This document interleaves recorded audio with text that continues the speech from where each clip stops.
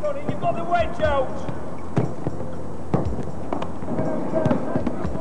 Football couldn't be that cruel that it could go all to the last match of the season.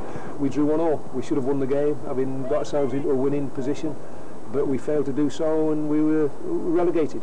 I've never seen so many grown men crying. The emotion of the occasion was astounding. If people think that small clubs like this are unimportant, you should have seen the crowd on that day. It's certainly the most traumatic day I've ever had in football. I felt a sense of responsibility for it all. I duly resigned, but the board refused to accept the resignation. But that didn't particularly bother me. I think it was the reaction of supporters. They wanted me to stay, try and lead the club back into the league, and that's what I decided to do. I mean, there is disillusionment about it. The fact that we dropped out of the Football League, for many supporters, that was you know, one of the most tragic moments in the way of their lives, never mind their sporting lives.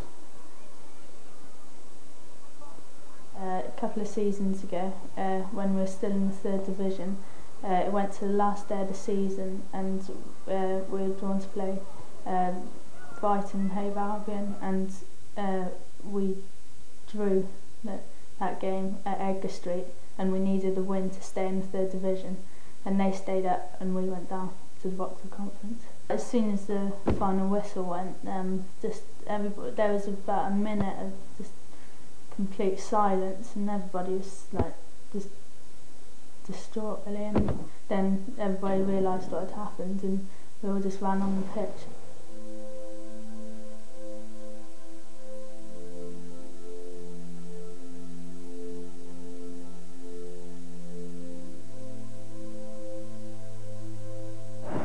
It's been a very difficult time.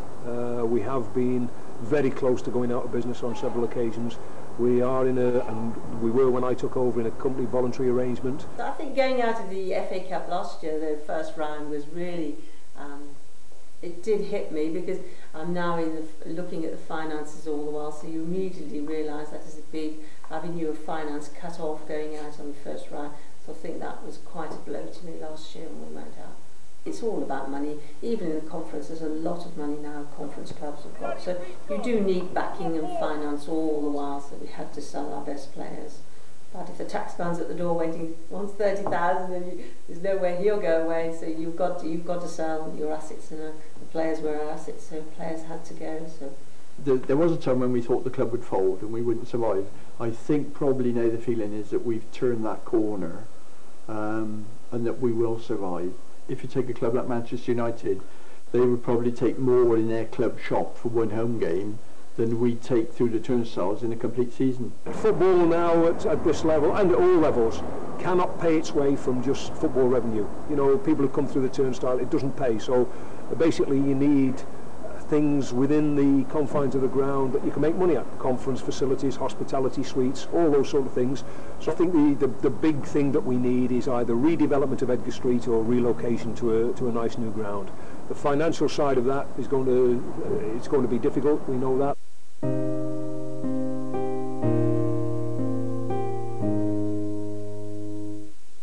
For too long people have been looking at why Hereford United couldn't continue or wouldn't flourish, and I decided to look at a way to try to find a way in which it could continue and be successful. But we had to, I feel, engineer a way in which we could find a way forward for Hereford United, but also the rest of that area, which is an important part of Hereford City, is a slightly run-down area in some respects, but there were enormous opportunities to looking at that area as a whole, and the whole area. And Edgar Street ground is only one part of it. But by looking at the whole of the area, we could probably find it easier to do something that would help Hereford United in the long term. No club of this size has got quite a bit of potential. There's not another league ground for 50 Mile. If we were going well in the conference, you know, I think gates would be up over 3,000, 3,500. That would more than pay its way at the moment. But long term, we need the facilities to attract custom during the week. We can't just operate a football ground once a fortnight. We do need the aid of the council in terms of helping us either with planning permission or helping us to achieve the aims at Edgar Street. We don't expect a massive input of income. You know, as a ratepayer as well, I think most people would would agree that a football club, a professional football club, is not the right place for the council funds. Be fair to the council, they have always offered Edgar Street at a peppercorn rent. Others would say they can do more. Well, perhaps they can, but you have to look at it in the light of what a council can do legally for what is in effect a private company. We look at the whole of the area and we put forward a scheme to the developer which will do a lot of things, and not only the Hereford United, but the area for leisure and recreation, which many people want within the county. We've got a lot of young people, and they want these facilities, that you know, the multiplex and other facilities, and are quite excited about the idea. They need to get the ground situation resolved, get rid of all their debts, and then be able to start afresh on a sound financial basis.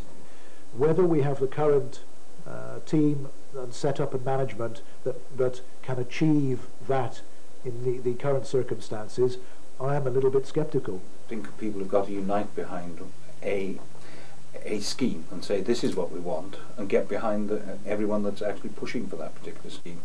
If we get division amongst supporters and club members and councillors, then I think the whole thing will fall.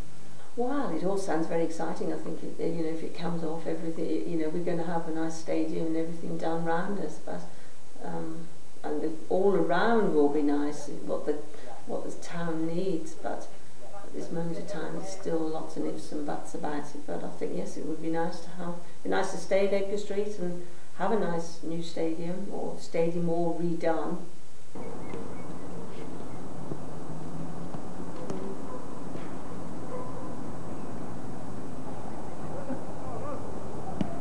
There is an answer, and I think we've actually got to work on it and stop actually sniping. I think the local newspaper, I think, actually said it's been bedeviled by cynicism over a very long time, and I think a lot of people are guilty of doing harm, from directors to supporters who had a cynical attitude towards Hereford United, towards the way in which it's been managed, and I don't think that's helped the club in a way. I think what we need is a positive attitude by everyone, and I think we can actually achieve what we're looking at. We've not had the best of seasons. I think sometimes when you reach a pinnacle like we did against Leicester, it has an adverse effect afterwards. You know, the players have reached such a great height that it drains them emotionally, physically and all the rest of it, and we've not had, as far as the league is concerned, the best of seasons, but I do feel that we've got a very good spirit in the club, a spirit where there is driving ambition both from the players and from the team as a whole to be successful, and if we can keep that going, then we can turn the whole thing round and get back in the league. And I can tell you, if this scheme falls, Hereford United will eventually close, and in not a very long time. It is, you know, an important part of the community, I think, and it would be a crying shame if ever a club of this nature went to the wall, and a city of this size and of this nature, tourist area, failed to have a football club of any note. I think the recent cup run and the attraction of television cameras proved just how worth a football club is to the community. And for a tourist area, a tourist town, the public relations department just could not afford to buy that publicity. That's what the football club gives it. That's what the football club does for the city. Now I want the city to do something in return to the football club.